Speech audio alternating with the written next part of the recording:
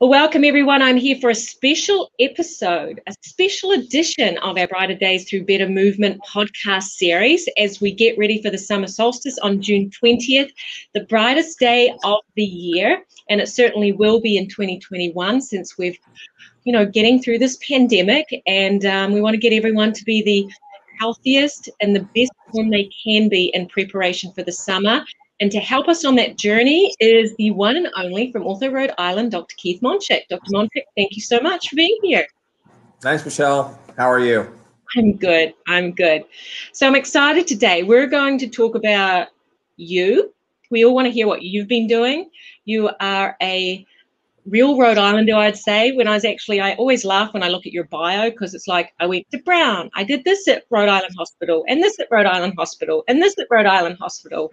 So, and now involved with colleges and schools here. So there's a lot of people in this community that know you. So they want to know how you've managed this pandemic, what you're looking forward to, how you have continued to stay as fit and healthy as you obviously are. And then also let's talk about the kids, the high school kids, the college kids, how this pandemic's impacted them, and what do we see the future looking like as far as not just their athletic abilities, but maybe their grit, their resilience, some of the other things, hopefully some of the positive things that they might have discovered through this. And maybe they'll all feel a little bit better after listening to this about what they've been through.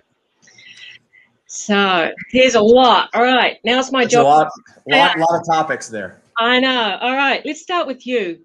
Tell me, how's the last year been, and how have you managed to be in this place today and sitting there smiling and get through it? Oh, I think it's smiling because we're headed into a spring season, which for the most of us means in the state of Rhode Island, I always say that wintertime is like hibernation. We all kind of like a bear when it hits November to about February or March, we kind of all go into this recluse mode, and the seasonal affective disorder kicks in at high gear. But as we emerge from that into the spring, we get we get warmth, and we get outdoor activities, and we get sun, and we get looking forward to going back to the beaches and the pools. And especially in a time of pandemic, the more things we can do, as everybody remembers from last summer, while it wasn't the most ideal summer, it's better than the winter. So I think with the advent of a vaccine and our ability to get some warmer weather, as it's snowing today, but eventually we'll get warm, we'll get back outdoors, and I think socialization will become a little bit easier. I think the positivity rate from COVID is going to go down.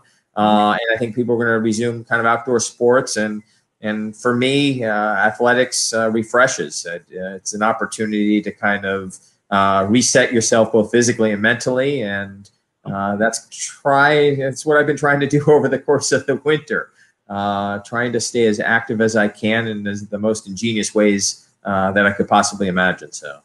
So what have you discovered during the last year? Is there different ways that you've, I don't know if you were a gym goer before or if you'd go outside and run or what you did, but how have you managed to stay active during the darker months? Well, it's funny. Usually, so I love exercise. I'm not, just because my schedule, the gym is not something that kind of fits into my schedule. I'm an active squash player. So usually from October till March or April, I'll play in the Rhode Island Scholastic Squash League. With the advent of COVID, we are playing with masks, but the league really didn't emerge as much. So it's more of hitting, which really doesn't keep us active. I have substituted. I have to admit, as we were discussing a little earlier, I have fallen into the Peloton cult. It seems that everybody either loves and is fallen in deep love with their Peloton, or they hate somebody who has a Peloton. And I have become the person who's kind of fallen into the cult for a couple reasons. One, it's a great way for me to stay active at home. It's allowed me to combine both strength training, cardio training, bike training, as well as something I've just got into, yoga, to increase my flexibility and work on core strength, and do it kind of on my own time.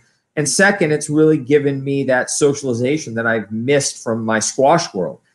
Squash, nights in the Rhode Island Squash League, or Monday nights, and they're great opportunities to play, but also to see friends and to hang out with, 20, 30 people who love playing the sport. And you watch other people play and friends play, and you get odd games. And it's that kind of interaction during exercise that, a lot of people love, is, not just getting the exercise itself, but the camaraderie that comes along with it.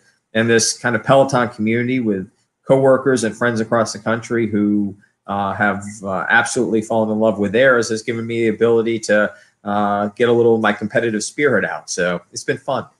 So I have a quick question for you. Have you ever taken a photograph of where you finished in a Peloton class, and your age happens to be a little bit higher than the people behind you, and then shared it with your friends or your spouse? Maybe. Many times. Many times, I would say. Yeah, I have. I admit I have.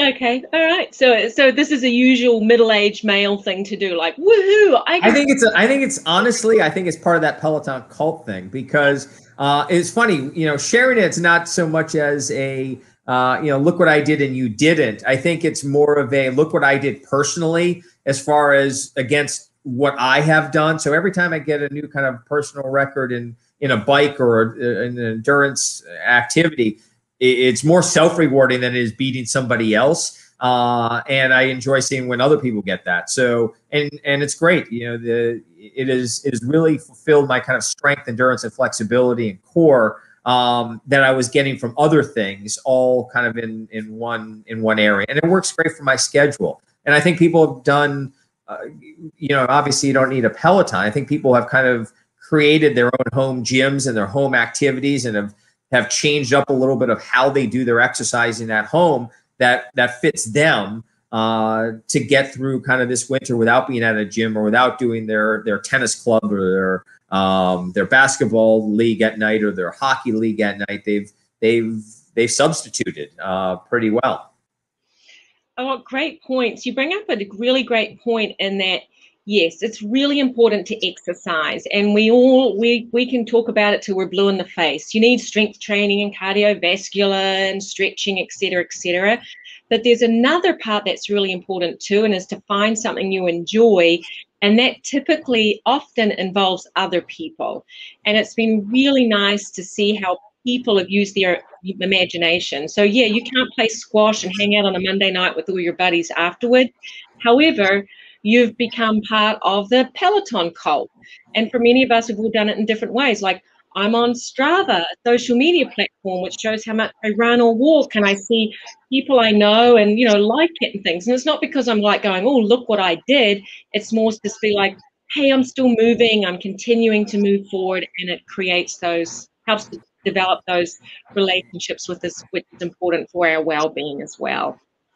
Yeah, I think sharing what you do is healthy. I think, I'm not one who has a social media account, so I don't have an Instagram account. I don't have a Twitter account. I don't even have a Facebook account.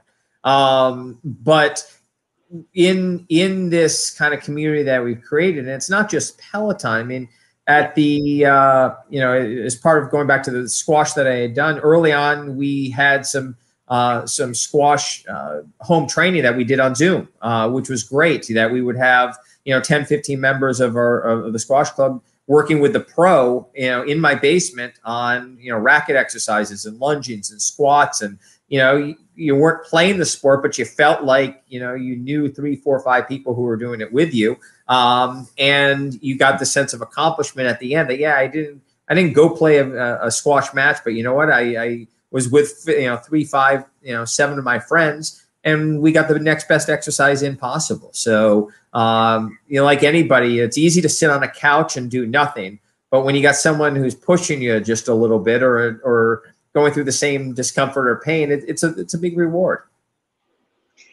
Well, it's been nice to see many of our colleagues in Rhode Island who own gyms or are part of clubs or have Pilates studios take a lot of what they're doing and put it online and make virtual experiences.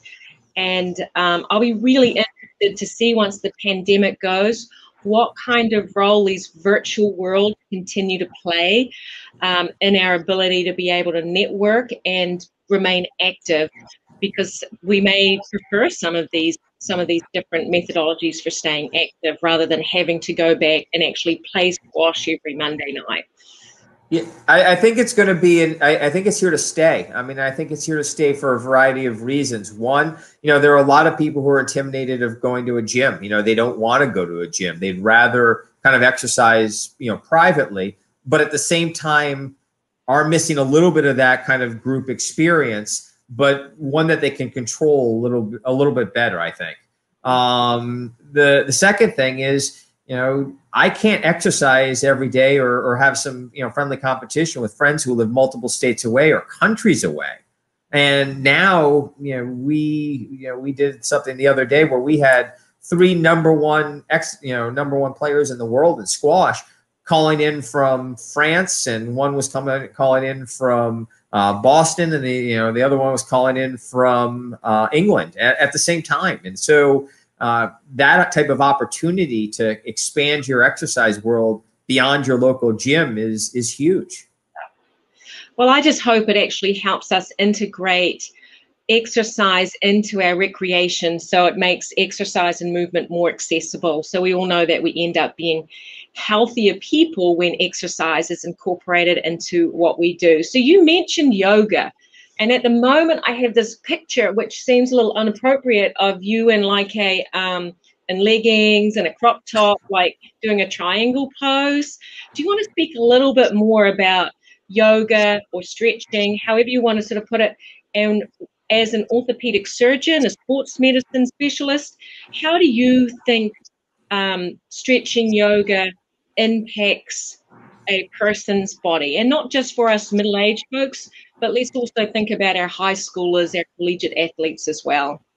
Sure. So I kind of backed into yoga in a way. I mean, I've always had many of patients who are just very much into it. They kind of live, breathe, and do yoga. And I know it existed, and I knew it was good for flexibility, but never, to me, the Zen kind of part of yoga, the part, the kind of the inner being, that really never had grasped me at all. And I'm not against it. It's just that's not what really attracted me to it.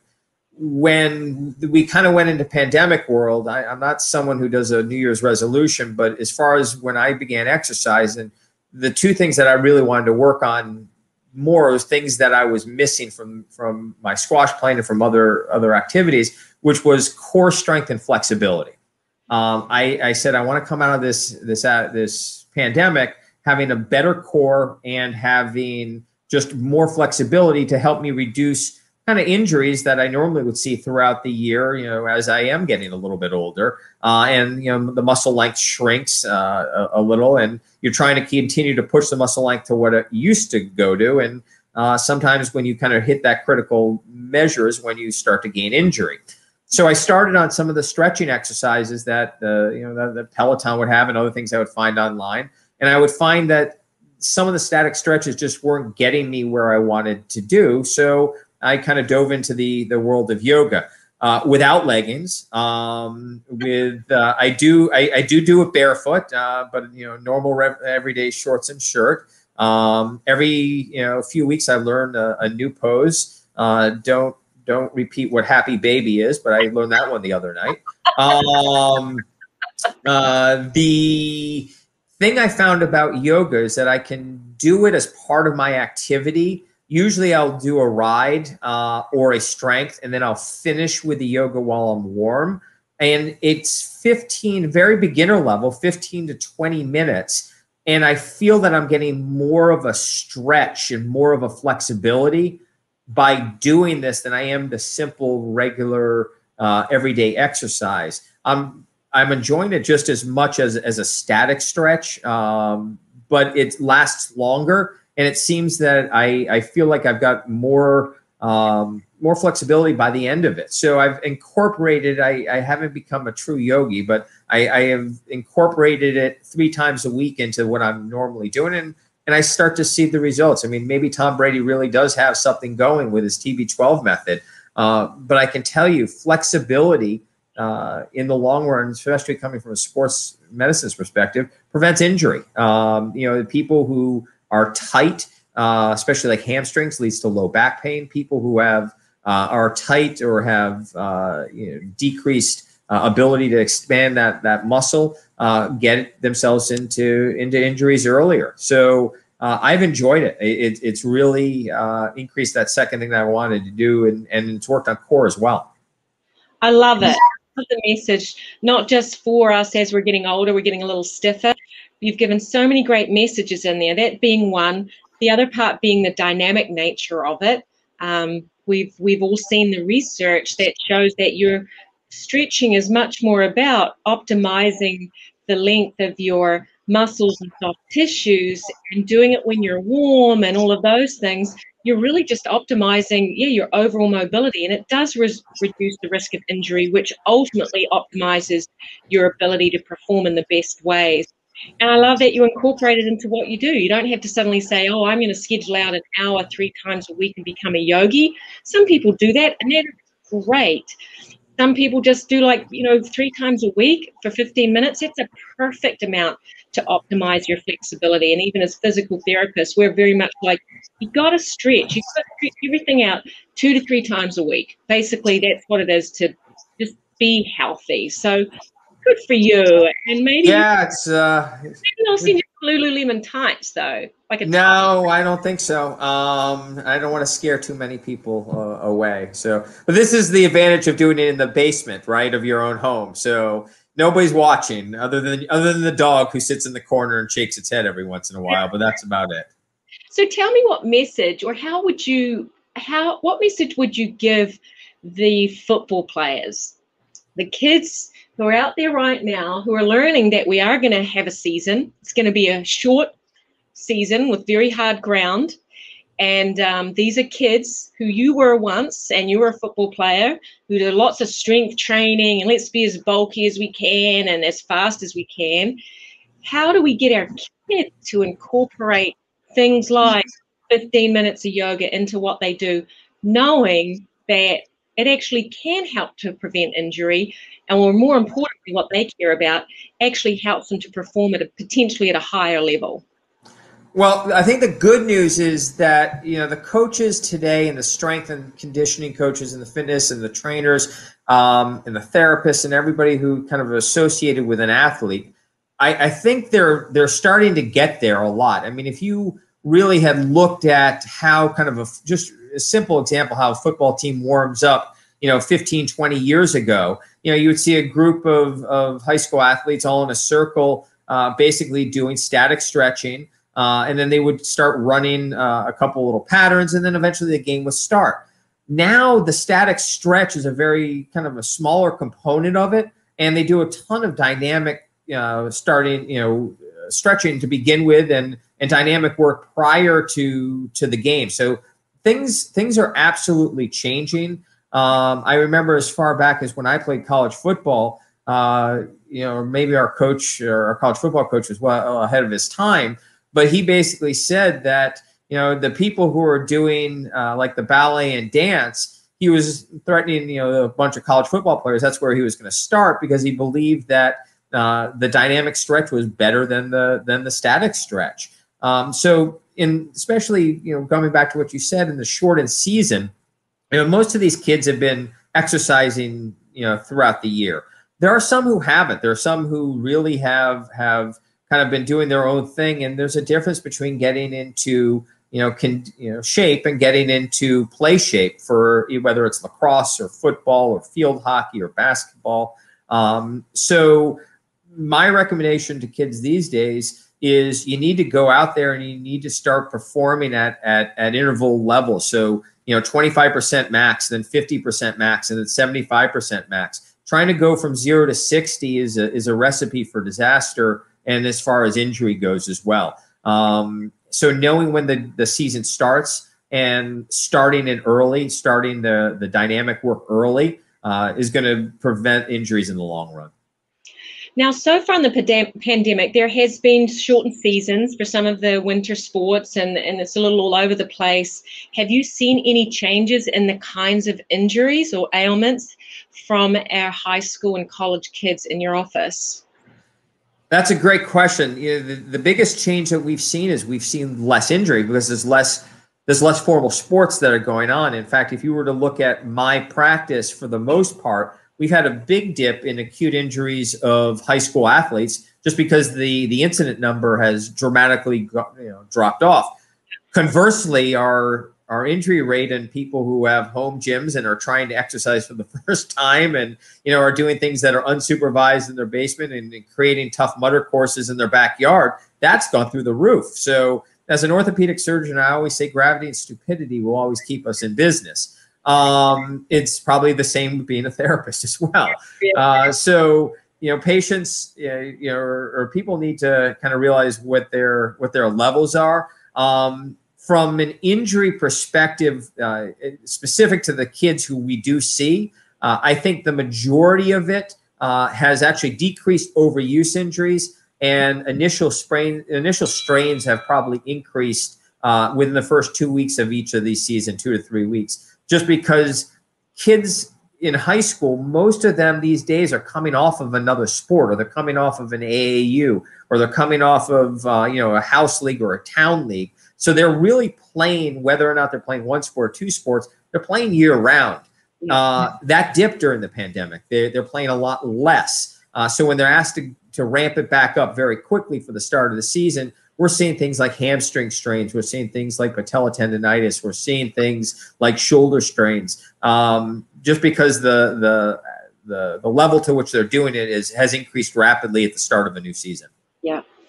So to help people out there understand, instead of the athletes staying at sort of this level and, up and down for getting to this level through training, then kicking it up a notch during the actual season, and then sort of plateauing and down, we're seeing athletes starting from here and jumping straight up to a competitive level, which is too fast for their soft tissues to accommodate the physiological changes that need to occur to prevent an injury from happening.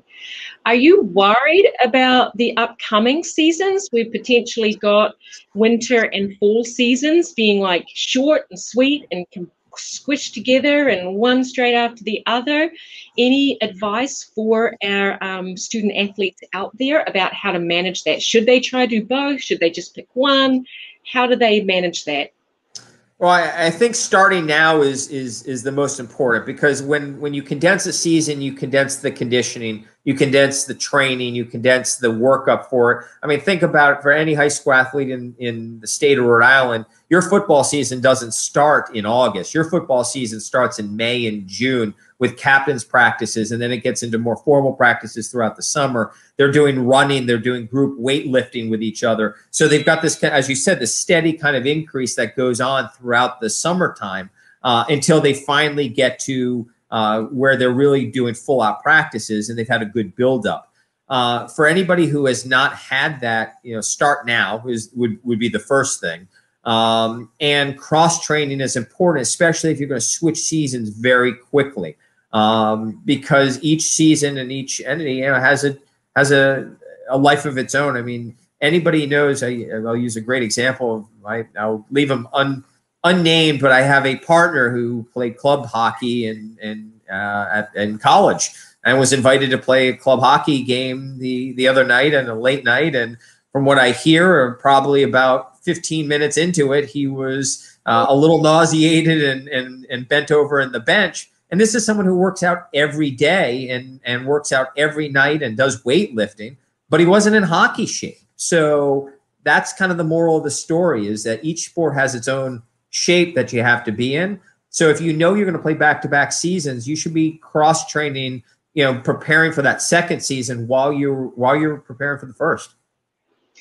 So can you speak a little bit more about cross-training? Because I certainly know that you and I both see the advantages of cross-training, not just for injury prevention, but also so you can perform at the top of your game. When you talk about cross-training, are you just trying to do something completely separate so that you're working your muscles in different ways? Or are you talking about you're doing specific things that will complement your preparation for your sport? So I think it's both, actually, Michelle. I think you really have to focus on both. The problem that we've come into in this country is that people have become ultra specialized, right?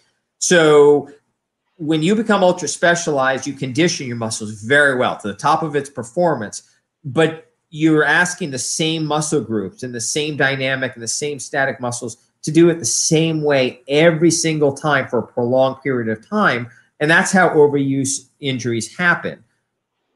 What unfortunately doesn't happen is sometimes the complementary training doesn't exist. So for example, a professional baseball player with a shoulder problem, when they get injured, we don't just rehab their shoulder. We rehab their core. We rehab their lower body, because that's where the force of the pitch comes from, is from within the core. The shoulder kind of follows. So if a professional athlete or a high school athlete who's a pitcher is not doing that core, that lower body, et cetera, at the same time, and they're just pitching, you're going to get an injury.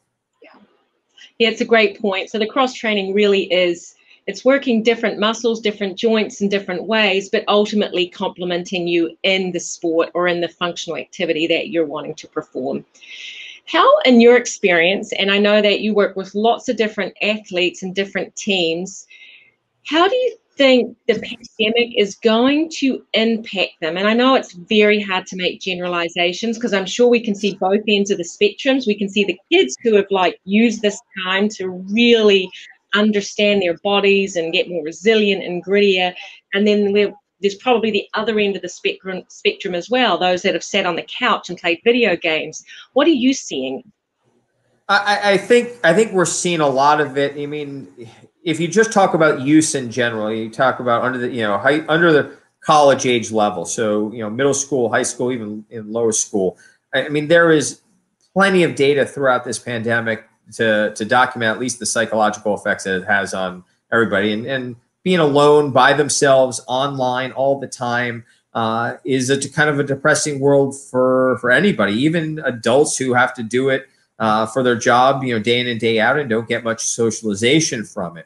Exercise is such a great thing. It allows you, as you being a runner, I get that runner high. I mean, I get the idea of clearing your mind and getting your body to kind of move and to function. And from a psychological perspective, talk to any runner who can't run, right? It's like the world has caved in. And I think that's what the experience of a lot of kids are, who normally have other outlets that they can use, both from a socialization standpoint and from an exercise standpoint. I mean, guidelines, if you look at the national guidelines for health, it's 20 minutes a day of exercise. And it doesn't matter if you're a young kid or if you're an older person, you got to get your heart rate and get it elevated 20 minutes. And that's good for my psychological perspective. And it's good for a cardiovascular perspective. And there are a lot of people in this pandemic that aren't getting anywhere close to 20 minutes of exercise. So from a youth perspective, I think, once we get athletics back up and running, and if you can get your child to substitute some form of exercise every day, I think you're going to find a little bit of a brighter kid as well. Yeah, I can completely agree. And again, it's easy for us because we personally, you and I, incorporate exercise. We know we're happier, healthier, better people for that. And I hope that message resonates with parents, caregivers, teachers out there to do all they can to help their kids be active and find something they like to do, whether it is, even if it is sitting on a bike or going for a walk or playing a game of tag around their house. It's so important for their mental well-being, as well as their weight management, their cardiovascular, all those different things. Do you think our kids are going to be any more resilient or grittier after this pandemic? Or you think it's just going to be like a great big Debbie Downer? That sucked. That's a good question. I think if we're going to look back at it 5 years, I think we're going to find that overall society has become a lot more resilient. In the long run, it's hard to see the forest through the trees. And it's every day everybody's waking up looking at the tree that's standing right in front of them. And it's hard to kind of get the 50,000-foot view. I mean, it's hard to really feel that you're going to be resilient from, isolation and, but I think everybody's learning a little bit more about themselves. I don't think the pandemic is a good thing. I think everybody wishes they didn't have it. But I think it's really, I think it definitely, from the exercise standpoint, it's going to test your fortitude to say, all right, I can't go to a gym. I don't want to sit on a couch. I want to move. What can I find that's going to, make me a healthier person? Are you going to, sit there and kind of succumb to it and say, you know what, I'm just going to kind of be fat and lazy, which if that's your thing, that's your thing. For other people, I think people who normally exercise, they can find something that they can do. And even people who don't normally exercise can find something that is attractive to them to be able to do and to get them moving. You're such a kind man when you say that it's okay to sit on the couch and if that's your thing, that's your thing. And I'm like, no, come on, get off the couch. There's so many reasons why you need to get off the couch. So you're much more patient and nicer than me. Tell me about your new facility. Ortho, Rhode Island is very soon opening its beautiful new location. Tell us about it. Yeah, we're very excited. Ortho, Rhode Island is opening its new flagship building. It's a 60,000 foot square building, expandable to 100,000 square feet. It's located in the center of the state, which we love. You can see it from 95 North. It is going to become kind of our landmark flagship building. It's on the grounds of the Crown Plaza at 300 Crossings, which is basically very visible from 95 North.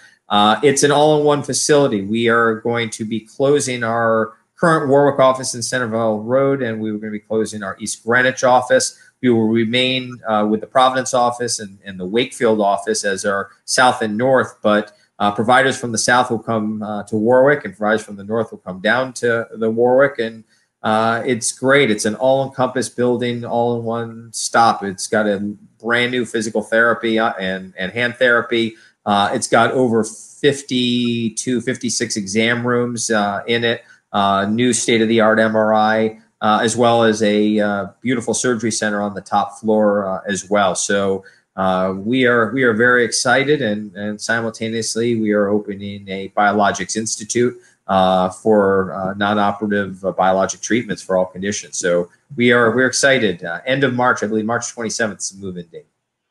Well, I look forward to celebrating that. It's basically exactly a year after the pandemic hits, and then you open this beautiful facility, which I know took a lot longer than a year to plan and build, but that's exciting for Rhode Island. Absolutely. We are very excited. Well, oh, by the way, you're still based out of the Providence office. Will you have to pack yourself a lunch to be able to get all the way down to Warwick, or you think this is central enough that you'll be? Well, I live in East Greenwich, so it's actually on the way into Providence. So I do see people down in the East Greenwich office now, so it's not going to be that bad. We picked Warwick because it's almost the absolute center of the state. So we got just enough people from the north who will drive south, and just enough people from the south who will drive north. And as you said, I'm a native Rhode Islander, so I understand driving in Rhode Island. From the south to the north, there's not one bridge you have to cross. So it's perfect. Perfect. Good job. Well, Dr. Monchick, it has been really nice to catch up with you again. When you talk about socialization and how we managed to get through the pandemic, one of my ways is to do a podcast so that I can get to connect with people like you again and hear the exciting things that you've been doing. So it helps me stay insane as well as running out on those roads out there. Any final pieces or words of wisdom that you have for our dear community out here in Rhode Island to help them get to this brightest day on June 20th? What are your final words of wisdom?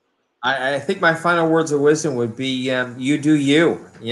Find something that really you're passionate about. So find something that you enjoy. It doesn't have to be a formal program. It doesn't have to be a formal gym. It doesn't have to be a formal class. But find something that you enjoy and that thoroughly gives you a smile when you do and do it. I think, as you said, any type of movement and work is better than none. Great. Thank you so much. It's been fun. Thanks, Michelle. Be well. You too.